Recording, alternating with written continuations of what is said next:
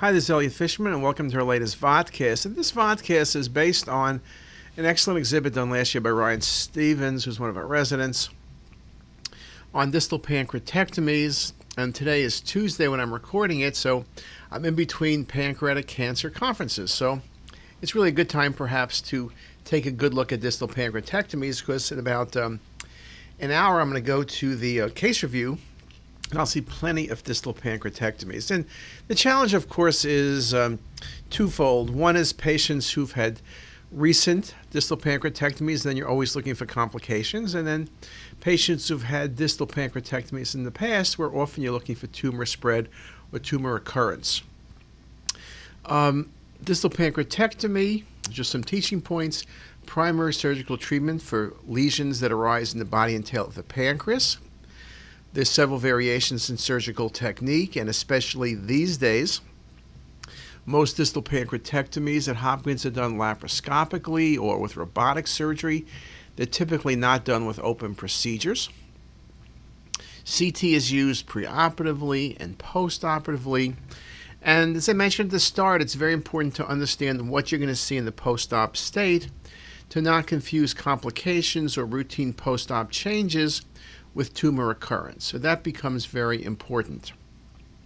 So we'll look at some of the regional anatomy near the tail of the pancreas, review the indications and surgical approaches for distal pancreatectomy, and then look at some of the post-operative appearances. And so we used many of the cinematic rendering images. You can see a very nice example here of showing you the different parts of the patient's pancreas, and you can see nicely the tail sitting against the splenic artery and splenic vein, and near the hilum. The regional anatomy basically is the derivative of the embryologic foregut. The pancreas is an elongated endocrine and exocrine organ. We talk about a length of up to 22 centimeters, though we tend not to think about length because often the pancreas can be somewhat redundant, and so the absolute length is never a criteria in defining disease. We talk about organ division into head, body, and tail. We talk about a neck and an uncinate. But again, borders become somewhat arbitrary in many times. And it's in the region of the anterior pararenal space, except for the pancreatic tail, which is essentially intraperitoneal. We look at the head. You can see the relationships to the C-loop, SMA. We talk about the uncinate process, the most inferior aspect of the pancreas.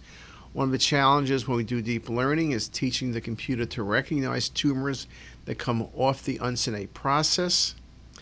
And again, when we talk about body and tail, as the statement makes, there's no clear plane talking about body and tail. I often think about lesions near body and tail as tumors near the body-tail junction, but there is no real junction. So, you could do certain measurements, but I think we know what the tail is distally, but where the body and tail transition, we talk about that with mucinous cystic neoplasms. Where there's a transition is somewhat a bit more tedious. We talk also about anatomy. When you talk about the pancreas in general, things become critical on the arterial side, the celiac, hepatic, and splenic, the SMA, and all of the branches. We talk about the veins, portal vein, splenic vein. And when you talk about tail of pancreas, the main things you're thinking about are the splenic artery and vein. Lots of variations in the splenic artery, including numbers and branching. A little bit less variation in terms of the patient's splenic vein. And you can see when you start looking at the arterial supply, we talk about the head and neck, branches off the pancreaticoduodenal artery arising from the GDA and dorsal pancreatic artery. Inferiorly, these anastomose with the branches off the inferior pancreaticoduodenal artery and retropancreatic arcades. And the body is supplied by the dorsal and gradal pancreatic arteries. And the tail is supplied by the inferior and caudal pancreatic arteries, which are branches off the splenic artery. Venous drainage, there's less variation. Again, portal vein, SMV, splenic vein. Very little variation in that. There's a few side branches we speak about. The body and tail are drained by numerous collateral branches, the inferior and caudal pancreatic veins, all of which drain into the splenic vein. We also know that when there's tumors in the tail of the pancreas or even inflammation, it's not uncommon to have invasion or occlusion of the splenic vein, and then you do see significant collaterals. So that's something we do speak about. Now, when you look about and going back to distal pancreatectomy, surgical treatment of choice for a wide range of different tumors, benign and malignant. When you look at the ones I tend to be concerned about the malignancies both on the adenocarcinoma side as well as on the neuroendocrine side. Mucinous cystic neoplasms commonly located at body-tail junction. Serous cystadenomas more common in the pancreatic head but can occur in the pancreatic tail. So there's a range of different tumors that we can see. And if you look at some of the different indications for distal pancreatectomy, you can see anywhere from serous cystic tumors to mucinous tumors to adenocarcinoma to neuroendocrine tumors to chronic pancreatitis. In terms of the surgical approaches, open and laparoscopic approaches, as I mentioned at Hopkins, laparoscopic or robotic is really what we typically do. Open approach classically for malignancies, at times when you're worrying about tumor spread, though again laparoscopically you can do as well, surely in terms of sampling nodes. There's a lot more work now going on for improving the laparoscopic approach for distal pancreatectomy. Surely for small lesions, particularly neuroendocrine tumors, lesions you're uncertain about, anytime you want to be less invasive, a distal is going to be better. But even for adenocarcinoma, a lot of people are doing things laparoscopically. With a laparoscopic approach, or open approach, there's typically an en bloc resection of the tail and spleen. People have in the past done spleen-sparing distal pancreatectomies, but invariably patients got complications from abscesses to bleeds and to pseudoaneurysms and the like, that I think although it's a valiant thought and often it seems like it's something that should be easy to do, it's typically hard to do and it's uncommon to do it. There are two primary preserving techniques of the spleen.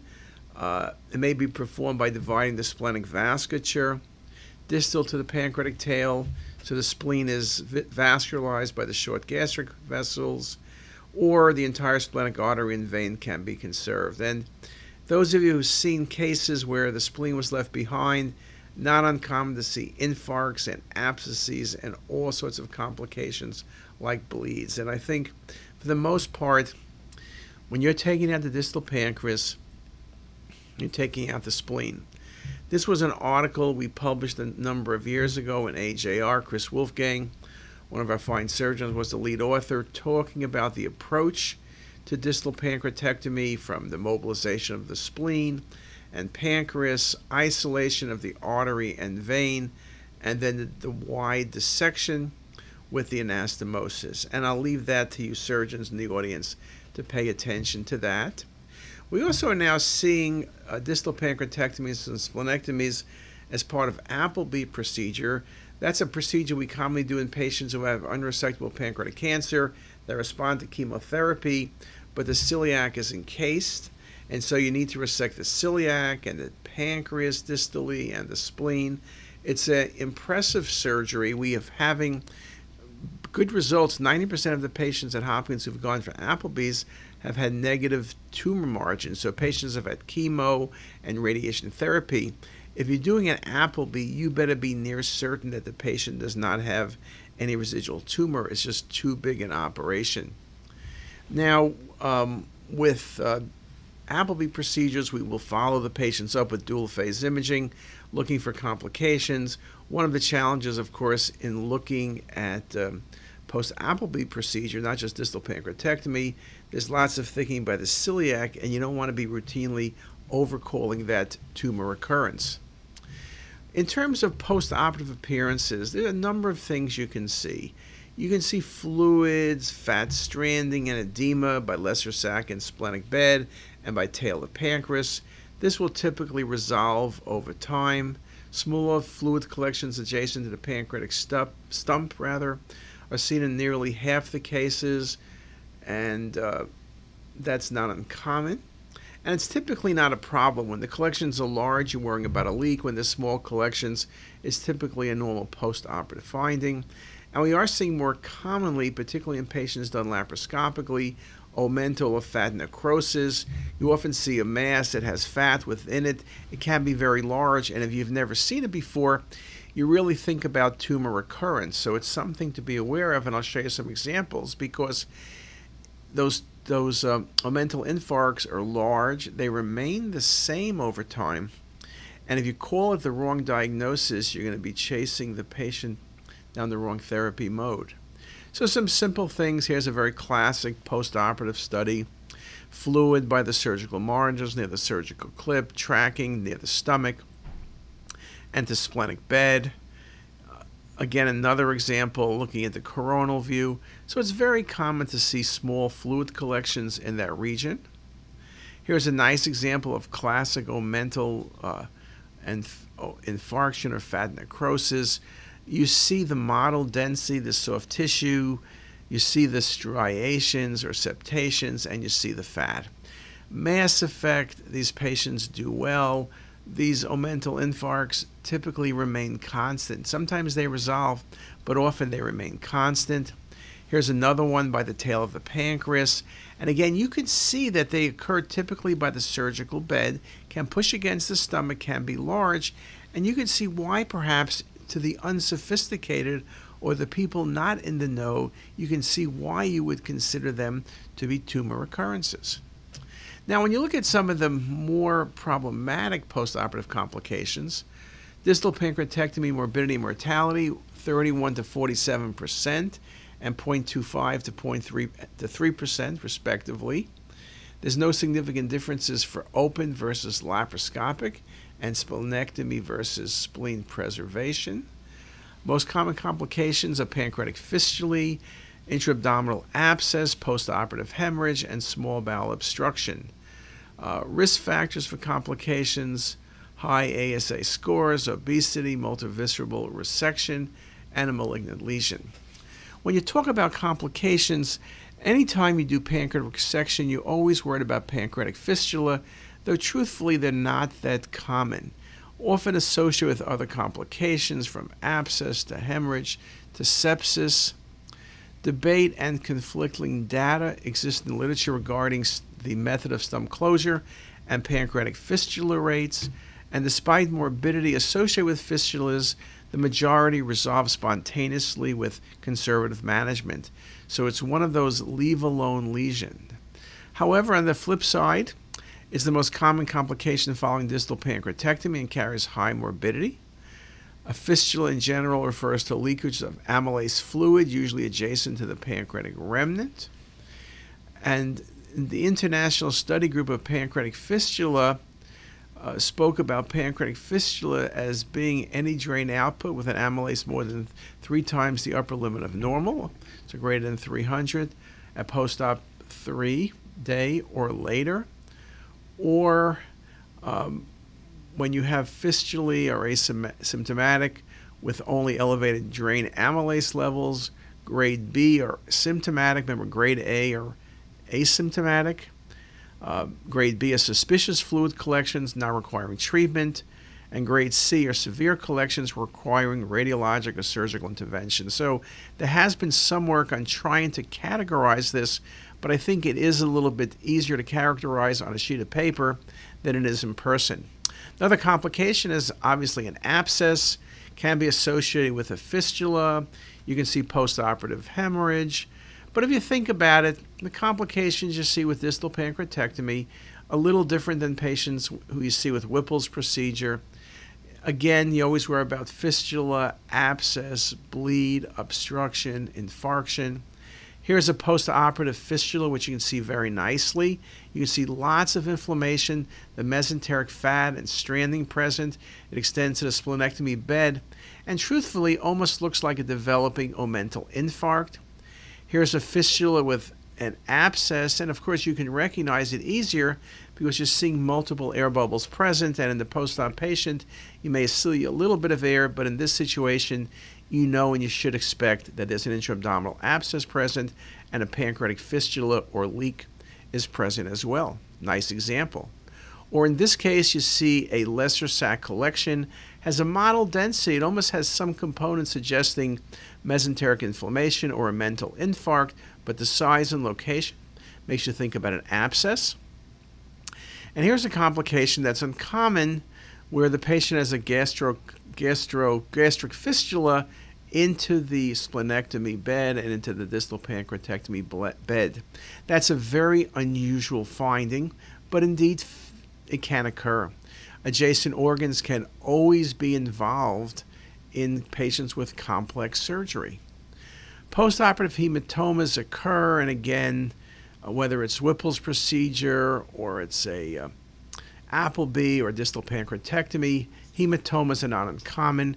You see high density, you know it's blood. It's probably less common for us to see active contrast extravasation, but you will look carefully. One of the reasons we do dual phase imaging in patients with drop in hematocrit and the procedure like a Whipple's or a distal pancreatectomy is look for the source of bleeding.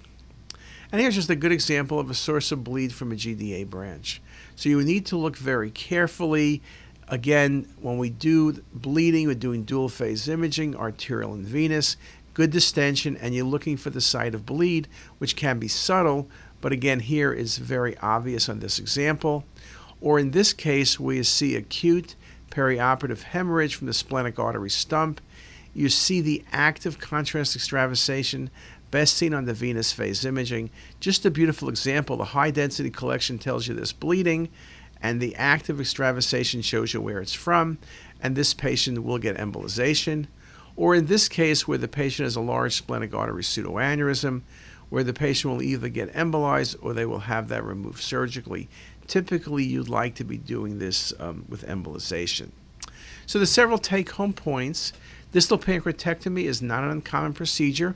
It's the main surgical treatment for a wide range of benign and malignant pathology in the pancreatic body and tail. Several surgical approaches exist for distal pancreatectomy and pancreatic remnant closure with no clear consensus on the superiority of any method. Small fluid collections, fat stranding, omental or fat necrosis are all common postoperative findings which typically resolve on their own. So again, one of the things where CT is helpful is managing the patients without aggressive intervention. Among the common complications, pancreatic fistulae, intra-abdominal abscess, and hemorrhage account for the highest morbidity. And as radiologists, we need to have a detailed understanding of the normal postoperative findings so we don't pursue things the wrong way, as well as a knowledge of the common to life-threatening complications in order to arrive at the correct diagnosis. And I think if you read this article and you look at a bunch more cases, many of which you can find on CTisus, you will be terrific at looking at patients with distal pancreatectomies. And with that, I thank you very much for your attention. Catch you later. Bye.